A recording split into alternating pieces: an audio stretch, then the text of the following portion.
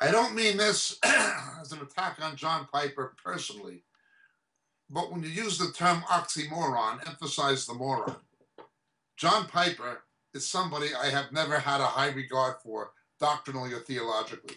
He's immersed in the false beliefs of Calvinism. Secondly, he became the promoter of Rick Warren and Rick Warren's Antichrist agenda in the American Midwest.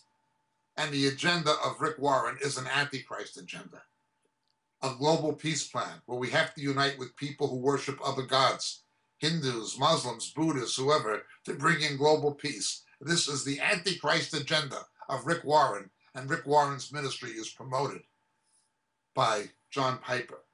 John Piper also has gone into mysticism and Gnosticism with Beth Moore. You can watch him on YouTube, leading the Lectio Divina, the visualization techniques with Francis Chan and so forth. This is deception. This is counterfeit spirituality. Have nothing to do with John Piper. He is additionally replacement theology. He does not believe in the prophetic purposes of God for Israel and the Jews involving any national restoration to fulfill prophecy.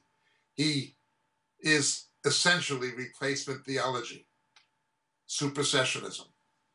If somebody is into replacement theology, if they're a supersessionist, they're fundamentally misreading the Word of God. There's a lot of error with John Piper. I do not say he does not say true things and he has an appeal to certain kinds of people. As a young believer, I don't expect you to understand these things, and neither does God, more importantly. But my best advice to you as a young believer, and my advice to any believer, is have nothing to do with John Piper. Nothing. He's Lectio Divina. He's Rick Warrenized. He's replacement theology. And he has the errors of Calvinism. Keep away from him. My name is Jacob Prasch. Thank you for your question. Blessings, dear friends. Greetings in Jesus. This is your friend Jacob Prasch speaking to you at the moment from the UK. You know, so many of the questions we get in our Roku broadcast and on our Vimeo clips and on YouTube deal with subjects that we deal with much more extensively in our books. We can't, for the sake of brevity, go into the kind of depth in a TV broadcast we can actually go into in a book.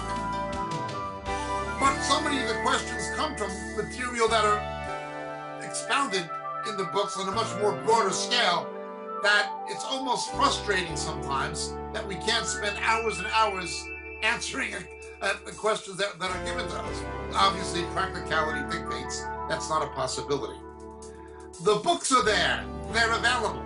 They're available in print through the Moriel catalog on the Moriel website, moriel.org. But in this day of Kindle and electronic books, they're also available through Amazon, and they're available through Kindle. The three books that would be the most referred to in the questions we receive are the three latest books. First being The Dilemma of Laodicea.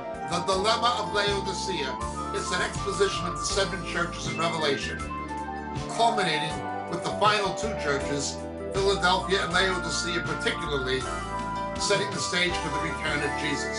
The Dilemma of Laodicea would be the first. The second would be Shadows of the Beast. Shadows of the Beast. How the coming Antichrist, how his identity will be revealed to the faithful church. The rapture will not happen. Will not happen, absolutely not happen, until the faithful church knows who the ultimate beast of Revelation is. That is the Antichrist and also the false prophet. How the identity of the coming Antichrist will be revealed to the faithful church. Shadows of the Beast, the second book. And the final and latest one, Harpazo. What the scripture actually teaches about the rapture, the snatching away which takes place between the sixth and seventh seals in the book of Revelation. So these three books, Dilemma of Laodicea, Shadows of the Beast, and Harpazo, all available in the Moriel catalog, all available through Amazon, and all easily available electronically electronically by Kendall. Thank you so much, dear friends. God bless, and Jesus be with you.